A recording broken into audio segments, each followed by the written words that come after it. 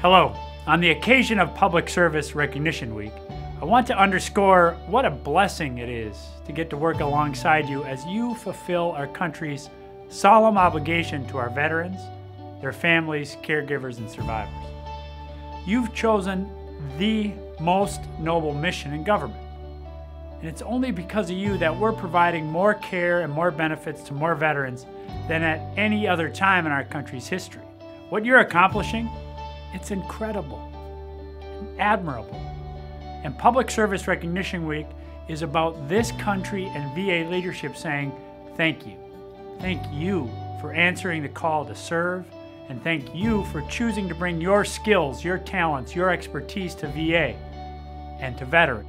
I'm thinking about great teammates like Program Support Assistant Stacy Enriquez, an incredible teammate and colleague in the Waco Regional Office.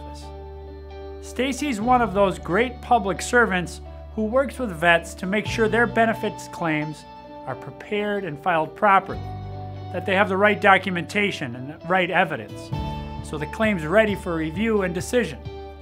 And Taylor Richardson in San Antonio, who has such an impeccable work ethic. Taylor said he left his corporate job to come to VA for a job with purpose. And every day he's keeping our Fort Sam Houston National Cemetery the beautiful and dignified final resting place that vets have earned and so richly deserve.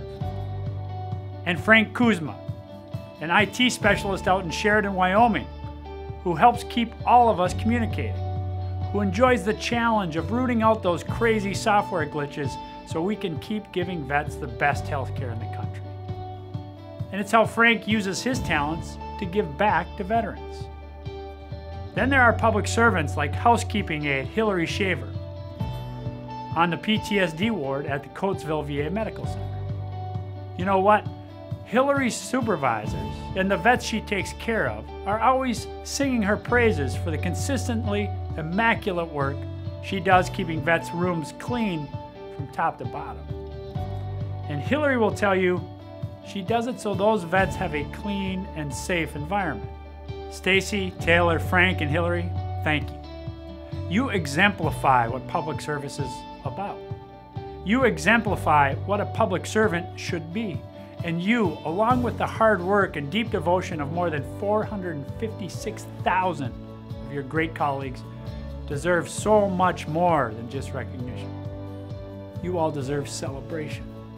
And this is your week, our time to rally behind you, to really celebrate you, to honor you and all the goodness you represent to this nation. So take a few moments during the 39th Annual Public Service Recognition Week to talk about all the good that you do, about all the good you're doing, and enjoy the accolades you've earned and deserve.